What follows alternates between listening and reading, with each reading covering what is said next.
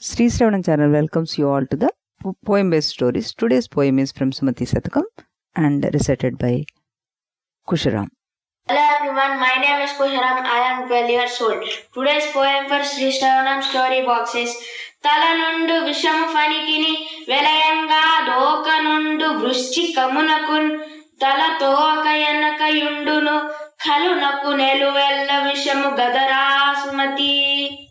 Meaning of this poem is: the serpent has poison in its head, the scorpion has in its tail, and the wicked person has poison in his entire body.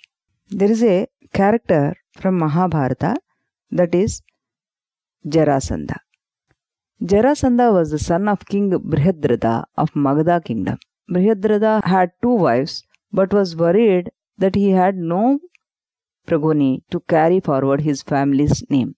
He went to the forest to seek the blessings of sage Chandakaushika. He served him with great devotion. The sage was pleased with the king and gave him a fruit. The sage told the king to give the fruit to his wife and that she would give birth to a child. King Padyaalu, who did not want to disappoint either of his wives, therefore cut the fruit into 2 halves and gave the pieces to them. The wives became pregnant and gave birth to 2 halves of the human body, which were lifeless. As the bodies were lifeless and horrifying to look at, the king threw them in the forest. A female demon named Jara found the 2 pieces and wanted to eat them. When she picked up 2 halves and brought them together, they joined into a body of a male child, who started crying loudly. Hearing the child's cry, the king returned to the place and found a child in the demon's hand.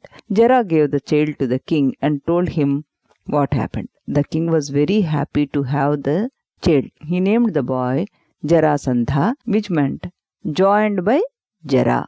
Jaraasndha grew into a cruel and evil person. Jaraasndha conquered many kingdoms and expanded his empire.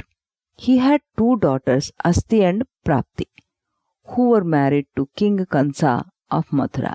Kansa was the uncle of Lord Krishna and was killed by Krishna. His kingdom was taken over by the Yadavas. To avenge the death of his son-in-law, Jaraasndha attacked the Yadavas several times and killed many of them. Jaraasndha wanted to gain more powers to decimate the Yadavas. He performed a ritual and had to sacrifice 100 kings. When he imprisoned 95 kings, Krishna came to know the cruel plan of Jaraasndha and decided to save the prisoners and the Yadavas. As a part of ritual, Jaraasndha was giving gifts and fulfilling the desires of Brahmins. Krishna, Bhima and Arjuna disguised as Brahmins and reached the ritual place. They said that their wish was to fight with Jaraasndha and asked him to choose one of them for wrestling match. As the Brahmin's desire had to be fulfilled, Jaraasndha chose Bhima for the match. Bhima and Jaraasndha fought for a long time. Bhima ripped Jaraasndha into 2 halves and threw them away. However, both the halves joined repeatedly. Then Krishna took a stick, broke into 2, threw the pieces in opposite direction. Bhima took the hint and tore Jaraasndha's body into 2 halves and threw them in opposite directions. The 2 halves could not unite and Jaraasndha died.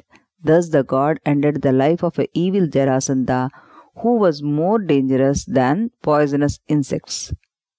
Moral is, an evil person is more poisonous than snakes and scorpions. Let us listen this story in Telugu.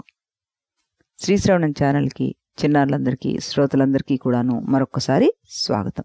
ఈరోజు మనం చెప్పుకోబోయే కథ పేరు జరాసంధుడు. మగధ దేశానికి రాజు బృహద్రథుడు. బృహద్రథుడికి 2 భార్యలుండేవాళ్ళు. కానీ వారికి సంతానం లేకపోవడంతో అతను తీవ్ర వ్యధ చెందాడనమాట. దాంతో చండకౌశికుడు అనే మునిని ఆశ్రయించాడు అతను. మహర్షి ఇతని సేవలకి సంతోషించి ఒక ఫలాన్ని ప్రసాదించి రాణికి ఇవ్వమని చెప్తే దాన్ని చెరిసగము చేసి 2 భార్యలకు అందిస్తాడు ఈ బృహద్రథుడు. ఆ తర్వాత ఇద్దరు భార్యలు గర్భం దాలుస్తారన్నమాట. అయితే ఈ ఇద్దరు సగం శరీరాలున్న శిశువులను ప్రసవిస్తారు. దాంతో బృహద్రథుడు భయపడి వాటిని అడవిలోకి విసిరేస్తాడు. తర్వాత చండకౌశకుడి ఆశ్రమానికి వెళ్తే అదే సమయంలో ఆ అడవి గుండా ఒక రాక్షసి వెళ్తూ సగం శరీర భాగాలు కలిగి ఉన్న శిశువులను చూసి తన శక్తులతోటి ఆ రెండింటినీ కలుపుతుంది. అంతేకాదు అవి కలుస్తూనే గట్టిగా ఏడుస్తూ ప్రాణం పోసుకున్న ఒక చిన్నాడి బాలుడు కనబడతాడు. బృహద్రథుడు ముని దర్శనం చేసుకుని వెళుతుండగా ఆ బాలుడి ఏడుపు వినిపించడంతో అక్కడికి చేరుకుని ఆశ్చర్యపడతాడు. ఆ స్త్రీ ఆ బాలుడిని రాజుకి అందించి, మీరు విసిరేసిన ఈ 2 శరీర భాగాలు కలపగా వచ్చిన శిశువు ఇతను మీ కుమారుడు అంటూ అతనికి అందిస్తుంది. జర ఆ 2 భాగాల్ని కలిపింది కాబట్టి జరాసంధుడు అని నామకరణం చేసి కృతజ్ఞతను తెలియజేసుకుంటాడు బృహద్రథుడు. మగధ సింహాసనాన్ని అధిష్ఠించిన జరాసంధుడు గొప్ప శివభక్తుడు. అంతేకాదు దాన ధర్మాల్లో కర్ణుడితో సమానంగా ఉండేవాడు. కానీ యాదవులంటే మాత్రం అతనికి ప్రతీకారం. ముఖ్యంగా కంసుణ్ణి సంహరించిన కృష్ణుడంటే అతనికి ఆగ్రహం. ఎందుకంటే అతని కుమార్తెలనిద్దరినీ కంసుడికి ఇచ్చి వివాహం చేస్తాడు జరాసంధుడు. కుమార్తెలు ఇద్దరి పేరు అస్థి, ప్రాప్తి అన్నమాట. తన అల్లుణ్ణి చంపిన కృష్ణుని మీద పగను పెంచుకున్న అతడు అనేక మార్లు యాదవుల మీద దండయాత్ర చేయడమే కాకుండా అనేక మందిని చంపేస్తూ ఉంటాడు. చివరికి అతను ఒక యజ్ఞాన్ని తలబెట్టి ఆ యజ్ఞంలో 100 మంది రాజుల్ని చంపాలని ఒక నియమం పెట్టుకుంటాడు. ఆ నియమానుసారంగా 95 మంది రాజుల్ని బంధించడమే కాకుండా యాదవుల్ని కొంతమందిని కూడా బంధించడానికి సిద్ధపడుతుండగా శ్రీకృష్ణుడు ఉపాయంతో జరాసంధుడిని వధిస్తాడు. జరాసంధుడు ఈ యజ్ఞానికి సంబంధించిన పూజ చేస్తూ ఉండగా బ్రాహ్మణులకి దానం ఇవ్వడం అన్నది అతను ఒక వ్రతంగా పెట్టుకుంటాడు. బ్రాహ్మణ వేషంలో శ్రీకృష్ణుడు, భీముడు, అర్జునుడు అతని దగ్గరికి వెళ్ళి, మీతో యుద్ధం చేయాలనుంది, ఈ కోరికను తీర్చండి అంటూ అడుగుతారు. బ్రాహ్మణులకి ఇచ్చిన కోరికను తీరుస్తానని చెప్పిన జరాసంధుడు భీముణ్ణి తన సమఉజ్జీవిగా స్వీకరించి అతనితోటి యుద్ధానికి తలపడతాడు.